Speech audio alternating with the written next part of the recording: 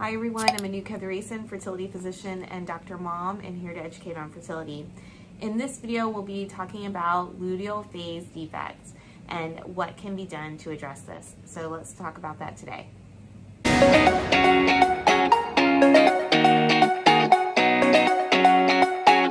Let's go over some of the dynamics of the menstrual cycle in order to better understand the luteal phase and luteal phase deficiency. So the menstrual cycle can be broken down into three phases: the follicular phase, ovulation, and the luteal phase. In the follicular phase, the follicle is growing and the egg is maturing within it.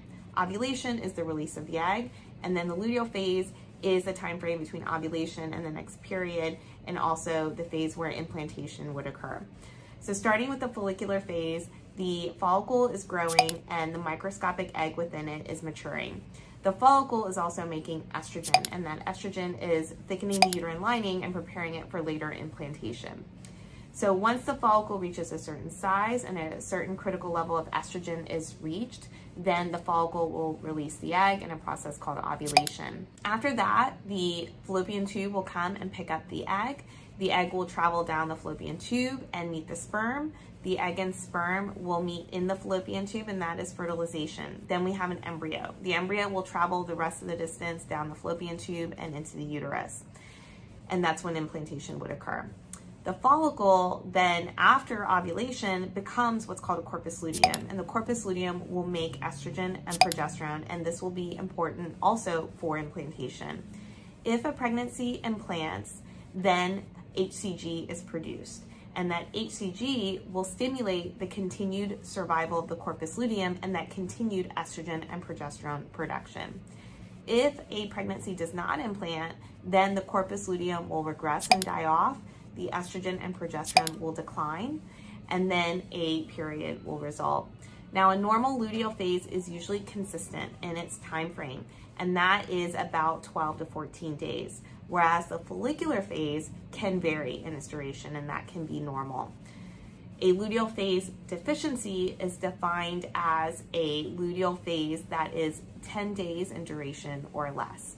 Now let's go over a little bit more about potential causes of luteal phase deficiency. There are several medical conditions that can be related to luteal phase deficiency. For example, hypothalamic amenorrhea, eating disorders, significant weight loss, excessive exercise, PCOS, obesity, thyroid dysfunction, prolactin dysfunction, and advanced maternal age and diminished ovarian reserve could be related to it also. Treatment will depend on the cause, so that's why it's important to see a healthcare provider to get a workup, and then if a cause is identified, to treat that specific cause.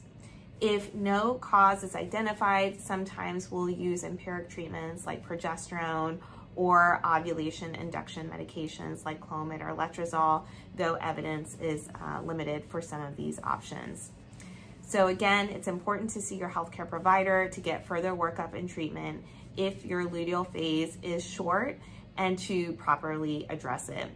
That is it for this video. I hope you found it helpful. If you did, I hope you'll give the video a like. Don't forget to subscribe down below. If you have comments or questions, you can leave them for me there also.